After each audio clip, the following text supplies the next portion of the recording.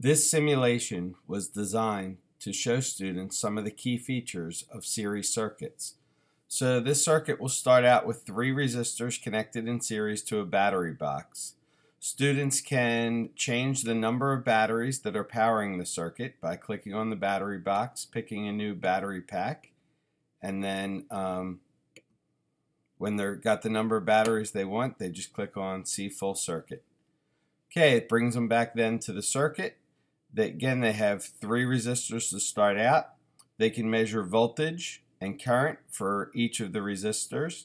You just click on the voltmeter to get the voltage, click on the current meter to get the current entering that resistor. If you want to move the meters to another resistor, you just click Move Meters.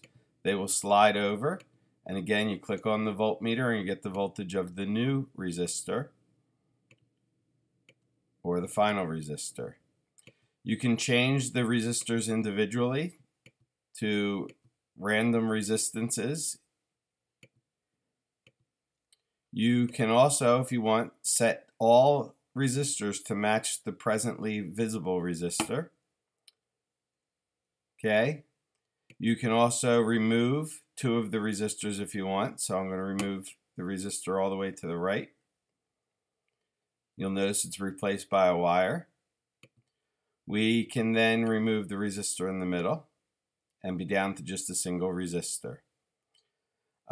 This first resistor you'll not be able to remove.